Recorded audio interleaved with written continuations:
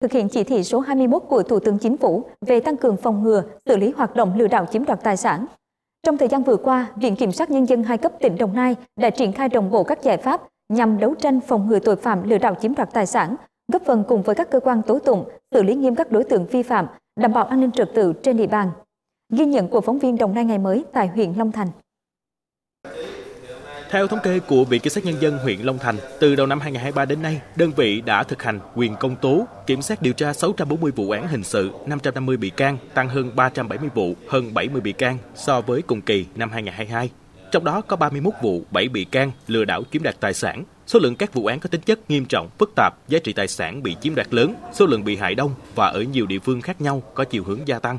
Phương thức thủ đoạn lừa đảo chiếm đoạt tài sản ngày càng tinh vi, đa dạng. Trong đó phát sinh nhiều vụ án lừa đảo chiếm đoạt tài sản sử dụng công nghệ cao, gây rất nhiều khó khăn cho cơ quan tố tụng. Tội phạm thường là sử dụng số điện thoại SIM rác nè, số tài khoản ngân hàng không chính chủ và các mạng xã hội không chính chủ. Sau đó là sử dụng các sàn giao dịch ảo thông qua các ví, sau đó là chiếm đoạt tài sản. Cho nên là truy nguyên số tiền tội phạm ban đầu cũng hơi là khó khăn. Cái thứ hai là do tâm lý của bị hại. Người ta khi mà xảy ra việc là người ta có một phần là kiểu như là xấu hổ hoặc là ngại đến cơ quan chức năng trình báo, cho nên là dẫn đến cái việc mà thu thập chứng cứ ban đầu cũng rất là khó khăn. Diễn biến tình hình về cái tội phạm, phạm pháp hình sự nói chung là diễn biến là phức tạp và có chiều hướng gia tăng đối với một số loại tội phạm. Trong đó đối với cái loại tội phạm lừa đảo thì nổi lên là đối với các cái loại là lừa đảo thông qua mạng xã hội. Cái phương thức thủ đoạn không mới. Tuy nhiên thì cũng nhiều bị hại rơi vào bẫy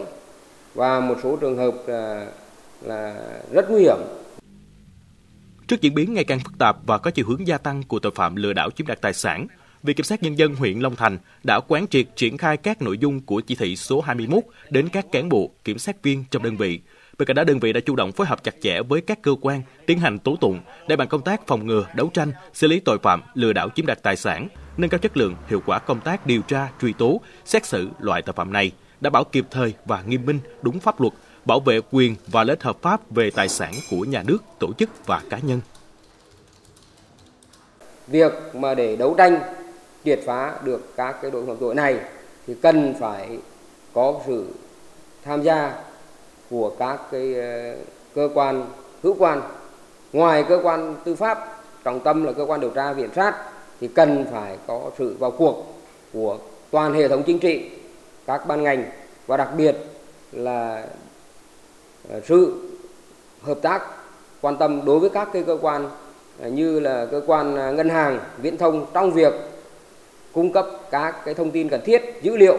khi cơ quan điều tra yêu cầu.